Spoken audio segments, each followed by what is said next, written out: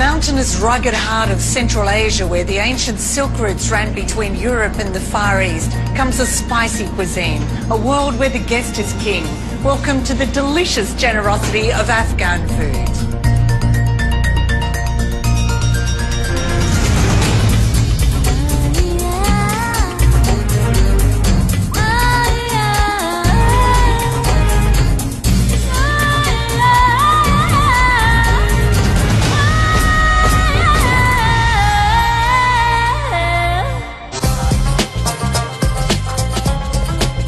In Afghanistan, cooking rice takes time and dedication, and there are many styles of rice dishes.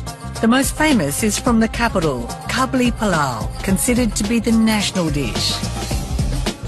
When you go to weddings, big parties, Kabuli Pallow is a first main dish, and it's a dish of celebration. 3 Kabuli Pallow, there's 14 people. Hasib Mirzad has worked in many jobs since he arrived in Australia 20 years ago. Away from his family, he had to cook for himself and spent long hours talking recipes with his mother back in Kabul. His food became so good, his friends suggested he open a restaurant. So a year later, he opened Bamiyan in Sydney's inner west. Kabuli Pallow is always on the menu.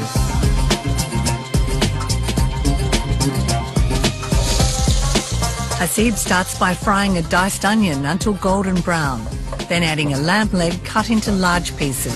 Use big chunk pieces. We use garlic, some salt. 1 tablespoon is good. When the lamb is sealed, he covers it with water, bringing it to the boil. Then slowly simmering, skimming the surface occasionally as it cooks for an hour and a half. Looks like a really nice rich broth. Yes, the stock we're going to use it to flavor the rice. The meat is ready. When the meat is tender, Hasib sets it aside and starts on the deep, rich spice stock which will flavour the rice, cooking white sugar in a dry pan until it's dark brown, then adding the lamb stock. Along with garam masala made with bay leaves, cinnamon, cloves and cardamom, salt and some extra freshly ground cardamom. Hasib likes to use cellar or par-cooked rice for his palau. He soaks it for 4 hours, then cooks it in boiling water until it's almost cooked. But you see, the rice is much longer now. It is. Yeah. Okay, now we're going to drain all the excess water. Not too much oil, man. Rice would never be cooked without a garnish, and Hasib slices battens of carrot, which are cooked with sugar in a little oil to caramelise until they're glossy. For 1 kilo usually. He adds sultanas and heats them through for a minute before placing them into a bowl and adding a little more ground cardamom. Flavor. For the final stage, the strained rice has the rich spice stock poured over. We're going to make sure the stock goes everywhere. So we use one of these spoons. Along with a good extra sprinkling of garam masala and ground cardamom. In a special touch, Hasib heats oil until smoking and then pours it over the aromatic spices. Amazing. So that brings the best out of the spices. Yes, exactly. He then makes holes for the rice to steam evenly. Adds the spiced carrot and the tender pieces of lamb.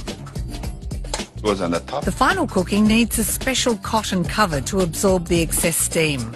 It's called a sidak, and it stops the rice becoming gluggy. Then leave it on very low heat for 10 minutes, and voila. Ah, wow, spices and beautiful rice. Now we want to take all the meats out, leave it on the sides here. So this is how we garnish it. Bit of rice first, meat. Why do you hide the meat in the rice? I don't know, it's just a bit of surprise. Get 1 piece of meat in his spoon as well, and I say, wow, yeah. So.